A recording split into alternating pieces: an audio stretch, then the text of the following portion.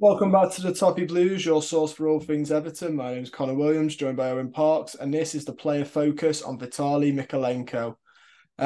First things first, Owen, how do you have you been finding Vitalii Mykoleko so far? The start of the season. I think he's been excellent. I noticed after the Bournemouth game that well, I thought, you know what, he's done really well this season in hindsight, and then he's got even better since. I think the coaching staff have done really good work with him, and I think what they've done is limited his weaknesses and entrenches him that is strength. Sorry, and I think that kind of combination has seen him do really well. I don't think he's as I think he's better in possession now. I think he's better 1v1. I think he's like getting in the opposition box. I think he and the coaching staff have done really good work, and I'm really glad it's working for him because I've always wanted to root for him, but he's given me some he's justifying my support for him now, and I think it takes a lot of pressure off the recruitment team as well, having to find a starting left back, which was something we were talking about last season. I don't think that's as necessary now, given how well he's playing, and long may it continue that place in the team is totally nailed down now.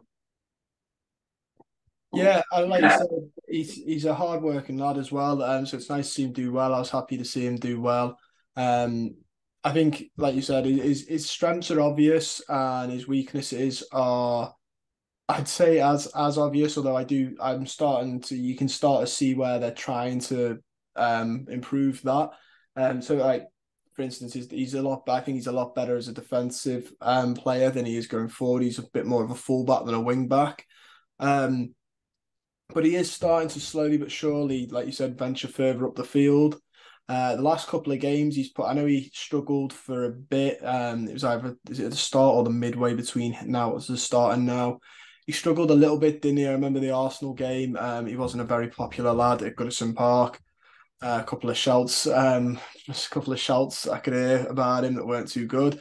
Um, but he seems to be improving all of a sudden. In terms of, do you think that's sort of, but like, do you think that's more he's improving going forward? Because defensively he's always been quite solid. I think I heard today that actually Ian Wood has done a lot of work with Vitalii Mykoleko, and it's not as much on the defensive side because they've always been pretty confident in his defensive abilities. I think naturally when Sean Dyche come in, it made it a lot easier for Mykolenko because he's been able to sit a bit deeper, a bit narrower, and yeah, that automatically made his game easier. What they've been focusing on is how they can get more out of him going forward because they are conscious that we don't have a great deal going forward if it isn't from the fullback area. Sorry, if it isn't worked on with Mykolenko, and I think he helps McNeil as well. McNeil had a really good relationship with Charlie Taylor at Burnley, and it went because Charlie Taylor was an old swashbuckler and fullback. Is because he took a man away sometimes for him to be able to do what he does. And Mykolenko's been doing that lately as well. And I think McNeil's slowly getting sharper and sharper, and you'll see better performances from him as well. I just think the whole team fits together at the moment really well, and I think Mykolenko playing well has solved a lot of that because he's a natural fit for left back. Playing, sorry, Young or Godfrey at left back.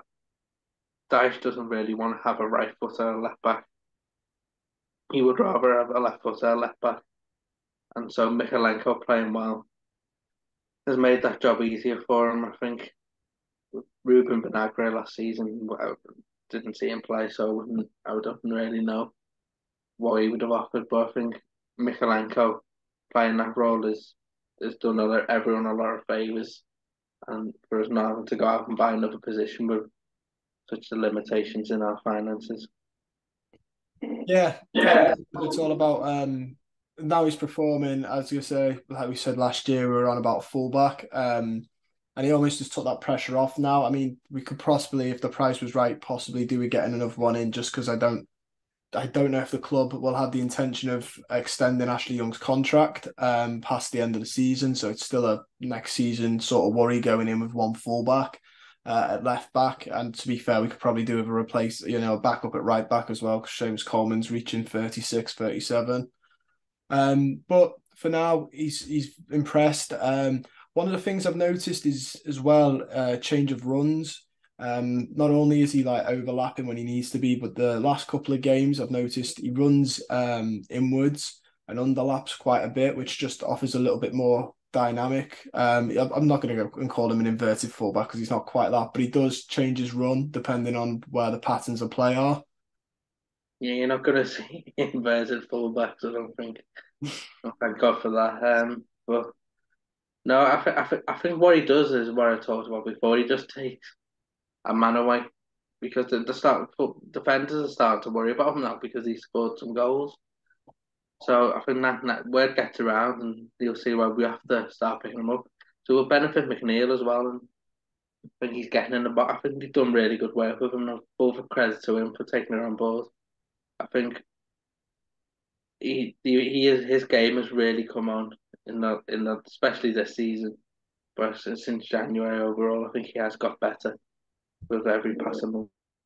Yeah, so obviously, I think it's fair to say we've been spoiled in the past with left backs, Luca Dean, and then, Leighton Baines, who it holds the sort of moniker for one of the best left backs we've had, certainly in my time anyway.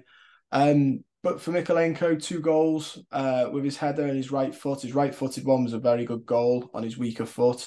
Um, it's just nice to see him add that to his game, isn't it? I'm hoping we'll see a little bit more of it. But I mean, I'm like I said, it's not to the extent of. I feel like you're almost. If I say I'd like to see more of it, people assume you'd like to see him get the numbers that Baines did, which is just an unfair realization. But yeah, what are your thoughts on him getting his goals, being a more attacking fullback when needed? Yeah, I think, like I said, I think Ian Moan has done a lot of work with him on that. I think it is kind of needed because I think he don't Ashley Young very much. He does his job very well from that right back position, but I think him going forward is not been. He's not really been on the same wavelength with Harrison as McNeil has been with Mykolenko. So no, yeah, I think it has been needed for us to have another way of attacking. But yeah, I think, like I said, I'm just really pleased with him because he's obviously got through a lot, being his homeland being illegally invaded, and I think um, yeah, I think he would have gone through a lot when he first came to Everton. I think Putin's invasion of Ukraine was a few months after, so I think that would have played heavily on his mind, and he had a manager then in Frank Lampard who didn't really suit him in the same way as Sean Dyche would. So I think, yeah, I think he's probably settled now. He's got a manager who backs him and a role he knows, and he's got better and he's got confidence. And so, yeah, I think it's just settled down nicely for him. And yeah, good. I just hope he continues playing the same way as he has done because it saves us an issue. Yeah, no, I completely agree. I think people need to remember the context, though, and he's still like only 24 as well. So there's plenty, he's not the finished article. There's still plenty of room for him to grow as he grows, hopefully with us for a while longer. Yeah, I don't know how long left's on his contract, but he certainly should be having a look at that if he continues these performances. There has only been a short period of time where he's getting these goals, so we have to caveat that. But I think signs are that for a while now it tended to be heading in the right direction, and I think it's helping others around him as well. Yeah, I agree. That is all we've got time for, though. Owen, thank you for joining me, mate. It's been a pleasure to speak to you. You too. Yeah. Don't forget, guys, you can like the video, subscribe to the channel if you're not already, and comment down below your thoughts on Vitalii Mykoleko so far this season. Look forward to reading them, and I'll see you guys soon.